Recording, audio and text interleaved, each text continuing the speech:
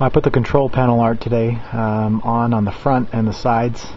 Also just have the control panel overlay just sitting there. So you can take a look. Turned out really nice. There's no T-moulding on the machine. I did paint the entire coin door and front panel of the cabinet also. That turned out really nice. So here's the front right there. As you can see, it turned out almost perfect. There's a little bowing of the wood right here, but that's once I screw that down to the control panel latch there, it'll pull it down. But there's the control panel. That is the metal one that I had previously, the one that I had printed up.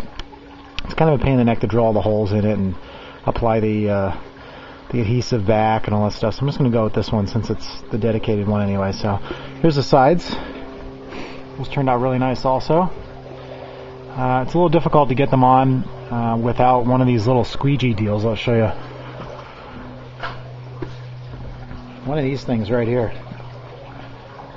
Local print shops will give it to you. Just kind of put it in the middle like so, and you push down it. It's kind of bendy like that, and you can kind of get the air bubbles out and go like that, and you go from the inside out. That really helps with the application and make sure that there's no air bubbles or anything wrong with it. But you can see it turned out real nice. There's the top again, front, and the other side right here.